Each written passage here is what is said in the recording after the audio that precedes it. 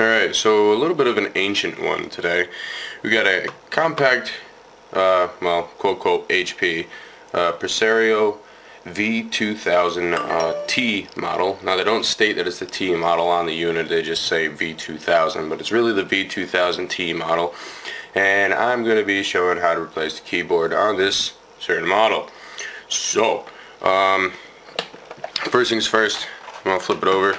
And with any kind of old laptop, you want to take the battery out. So just remove the battery like that. There's a little clip here on the side, and just remove the battery like so. Now inside the battery port, you'll see 1, 2, 3, 4, 5, 6 screws. They're all Phillips heads, as well as you got 1, 2 screws here, 3, 4, 5, and then this one on the corner here. So the two corners, these two here, this one, and this one, I believe we have to remove. So go ahead and remove all those screws like so. And also keep your screws separate from all the other screws, not to get mixed up or anything. So like these little silver screws, which are kind of easy to keep track of, I'm going to keep separate from the M2 screws that are on the exterior. So they're all the same length for inside the battery bay, but the exterior ones are not the same size, and they have a different thread, the M2 thread. These are M1, so you're gonna have to keep these separate and make sure you don't get them confused, which I really don't think that we're gonna have a problem with at all, because they're different colors. And if you do mix them up, then so help me God, because I just explained it like 3 fucking times. So yeah, you got those screws out. This isn't a screw. I was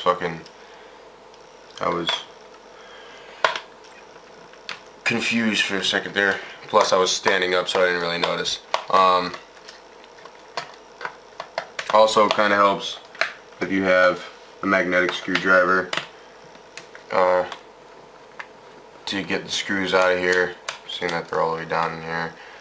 But I'm just going to leave them in the hole, and when I flip it over, they're just going to kind of fall on out. Okay, so after you open up the screen, flip this over, and there's a top panel right here. Now this top panel should just pop out. Of course I didn't bring a flathead screwdriver with me, so this is going to be fun. But this top panel, if you get underneath it where the keyboard is, you'll see that it moves. So I'm going to get a flathead screwdriver here and a safety pry tool. I just have a lot of these laying around. I just like to use them. You don't really need one, but I'm just going to get under here with the flathead and try and pop this up. There we go. Right from the sides. Same thing on the left side. Pop it up like so. And then you remove this. So leave that over to the side like so.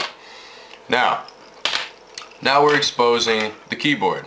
And the keyboard has 1, 2, 3, and 4 Phillips head screws in it. So remove these 4 Phillips head screws. Now remember, like I said before, keep the screws separate so they don't get all messed up.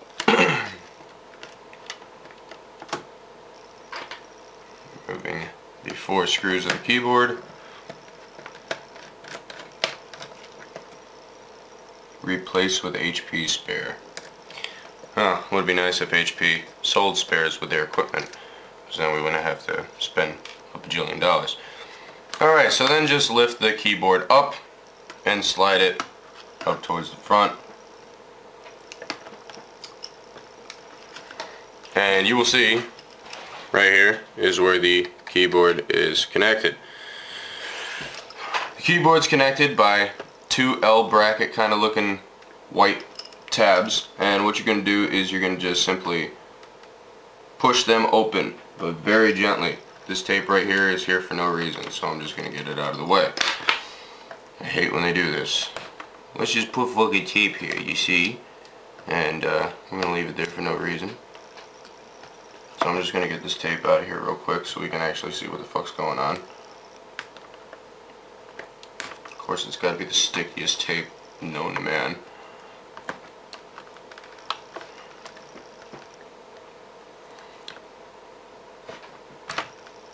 Holy shit. Get off. It's sticky as fuck, but it's so old that it just breaks. Okay, so peel the tape back. And these two brackets, or clips or whatever, you just kind of push them up and open. And the keyboard just comes right on out like that. Jeez, this thing's bent as fuck. Okay, so there's the keyboard. That's the broken one. Now it's time to put the new one in. Alright, so here's the brand new replacement keyboard. Real easy, real simple. Take it out of the bag. Ooh. Look at it, it's beautiful. I like nice new things. So now what you're going to do is the cable's on the back end. Take the cable and fold it to the front till the black side is facing up on the keyboard. Now this is the part that's the only really tricky part about this. And you just take that ribbon cable and slide it on in and let the keyboard kind of like fall down so it just sits like this, so you don't have to touch anything, but the cable is still inside of the port. Just kind of hold it there with your finger and push the brackets not all the way shut, but a little at a time to make sure everything goes in even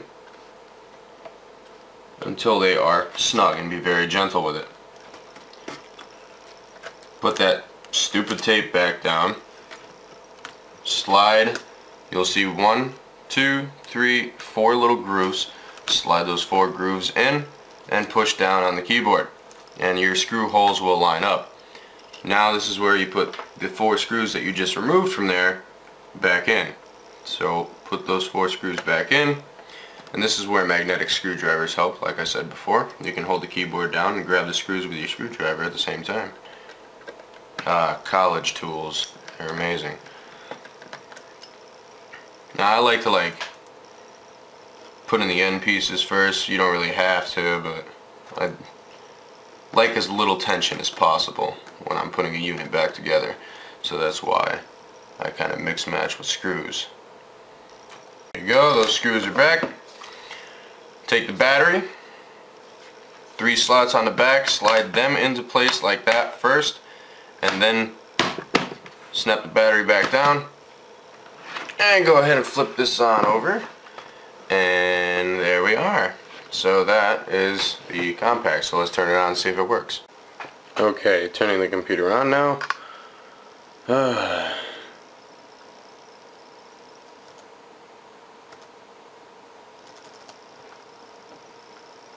And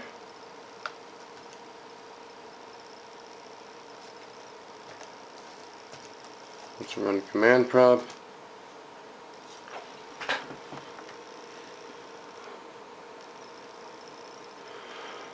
And let's see, help, enter, and list all the commands. Voila! So there we go. And if you're wondering why that's apart, I didn't plug the cable in all the way, so that's why that looks like that, and I just had to put it back in the spot. But that's it. So that's how you replace the keyboard on the HP / Compaq, well, Compaq / HP Presario version 2000T model. So enjoy this video, hope this helps, and rate, comment, and subscribe to my channel. If you feel free to donate, there will be a link at the bottom of this video in the description below for donations, for more materials and proceeds, for more tutorials for you guys. So take it easy, and I will talk to you guys later.